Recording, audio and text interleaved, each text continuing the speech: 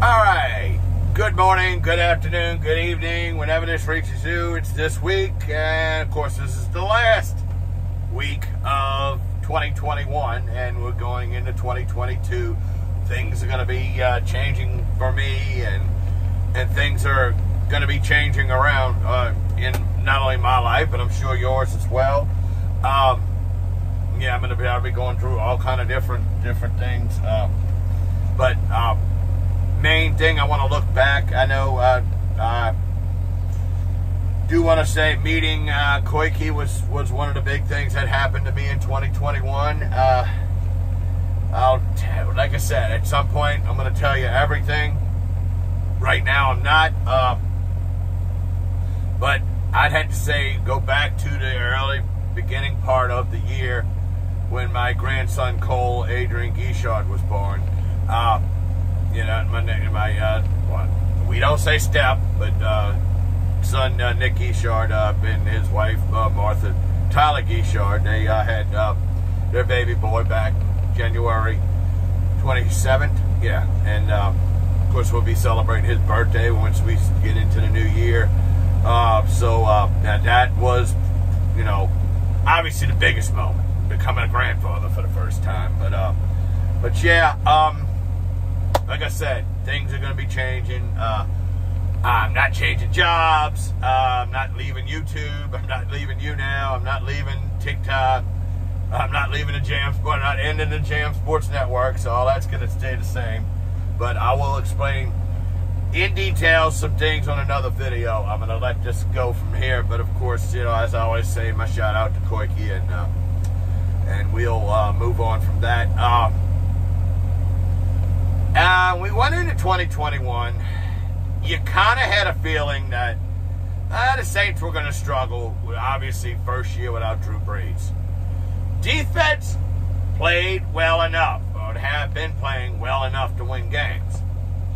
I guess we need to look and see if Jameis Winston would have not gotten injured, would it have been a 5-game losing streak? I don't think so.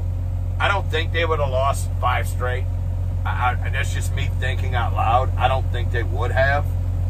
But would they have won all those 5? I don't know. I just know one thing, and I'm going to say this Monday night. I'm going to say this. Yeah, it was you know, not pretty. Losing 20-3 to Miami. That was not pretty. But there's a lot of misconceptions out there about why they played the game Monday night. Even Peter King of Sports Illustrated and Ralph Malbrough of WWL TV didn't pick up on one fact. The New Orleans Saints had the opportunity to postpone the game to Wednesday, which would have played last night instead of Monday night. They had the opportunity. They got, they had 12 of the players that came back yesterday. So you would have had 12 players that could have played yesterday. Yeah, so you see what I'm saying? Supposedly, what I'm hearing is that Gail Benson and Mickey Loomis made the decision to play this game. Now, maybe Sean Payton, there was rumors saying that Sean Payton agreed to play it too. But I don't know. Judging by his post-game comments, I don't think so. I really don't think so. I don't think Sean Payton, I don't think they consulted Sean Payton. I think that was a Benson, Loomis and Lotion decision. I think they told Sean, you're playing the game. We don't want to delay. 22 players, 16 starters, that's way too many. That's way too many. I like that, but I do like how Peter King put that. Basically what he said was, that wasn't a professional team. That was not a professional football team. And it was. And he said it was like the masquerade ball. That's what it was. He called it a masquerade ball, which was an ugly masquerade ball to boot. So, but I don't know. You know, I don't know. You know, they're saying the Saints were the ones that decided to play that game. But I don't know when you got Roger Goodell in the discussion. When you got Goodell in the discussion, wow, I'm looking at my... Oh, well, I'm not worried about it. Maybe I got something going on there, but not sleeping enough or something. I don't know. Anyway, yeah, bags at the top, too. But anyway, going back to that, basically, the way I look at it is this. Ultimately, somebody on Airline Drive made the decision to play that game. But, like I said, as long as Goodell's in the picture, you never know. You never know if that was just a Goodell decision saying y'all playing. I don't know. You know, Ralph Malbrough is usually pretty reliable. He's really reliable. He's actually a friend of mine, too. And Peter King is usually reliable. So, if they're saying that Goodell made a play, but then there's rumors running around New Orleans saying that Benson and Loomis decided to make this game happen Monday night. I don't know. Okay. LSU. Brian Kelly. He's making some good moves. And I'll say that. And I do like the fact that they hired Kevin House, the linebacker coach over with the Kansas City Chiefs. I do like the fact that he hired him as his defensive coordinator. I like that move. I really like that move. I will say that. I think it's a good move. I think the direction they're going with Cincinnati, an assistant that they're trying to bring in to be the offensive coordinator, University of Cincinnati. I like that move if that's who they get. There's a couple other candidates that were mentioned, but yeah, I like what Brian Kelly's doing so far. And for be here a very short time, less than 2 weeks, and he was able to keep 13 of the commitments and get them to sign on early signing day, I think that was a testament of, yeah, some people left town. There's some people left, but it happens all the time. You know, they do leave and go to other colleges, and it happens all the time, but for them to get 13 up, now let's see if they can get the rest of their targets in and get a full class in, but still got to know what they're going to do about transfer portal. Do they leave the quarterback position alone in the transfer portal? I think right now, yes. I think between Miles Brennan, Garrett Nussmeier, and Walker Howard coming in, I think they leave the transfer portal alone for the quarterback position, unless there's somebody out there that, well, you know what, this guy might be heads and shoulders above everybody we got. But I think they're fine right now at the quarterback position. Not for the bowl game. Not for the bowl game. They're trying to get a waiver in order to have Nussmeier be able to play this game without losing his red shirt, since they really don't have anybody else that can play. I like the idea. Now, if they say no, I like the idea of John Trey Kirkland. I do like the idea of letting him play quarterback in this bowl game. I saw him play at Luncher. I saw him play quarterback. He could play the position. Of course, that was high school.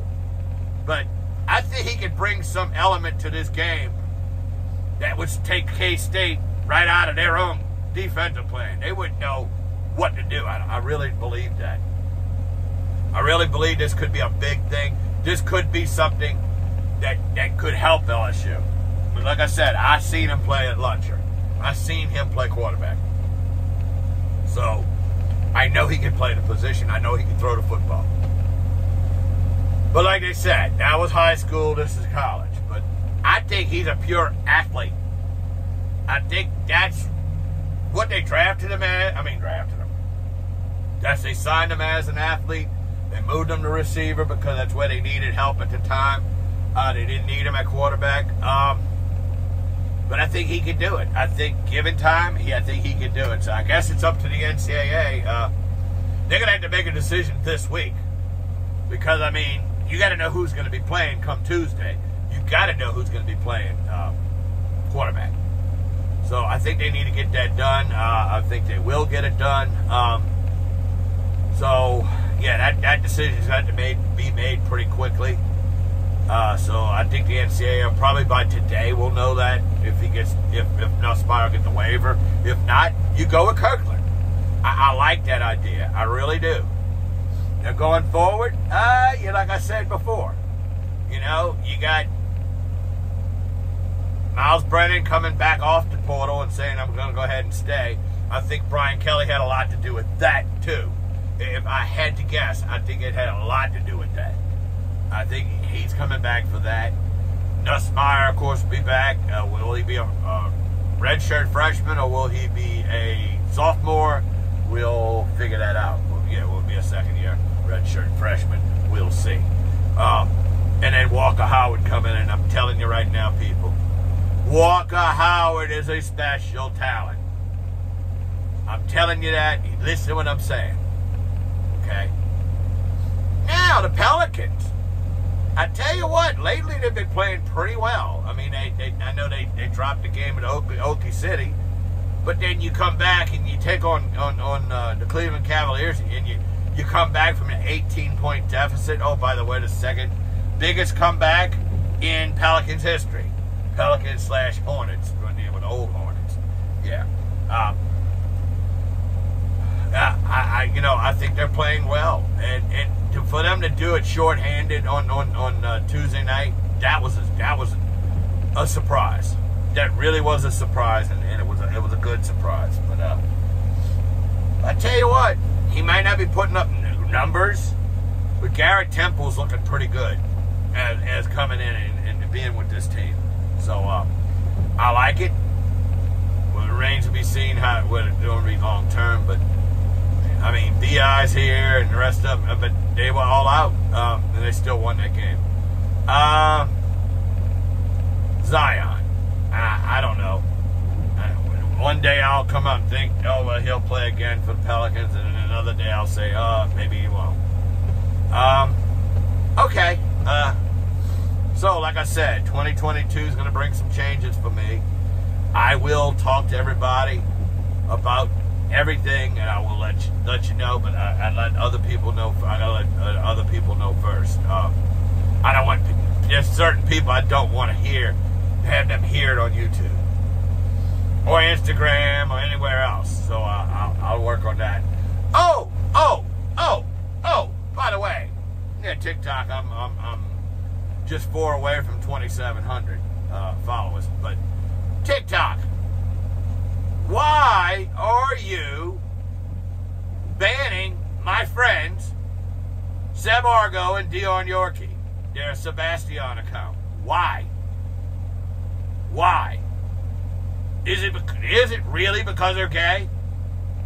Because if that's true, I got problems with you too, TikTok.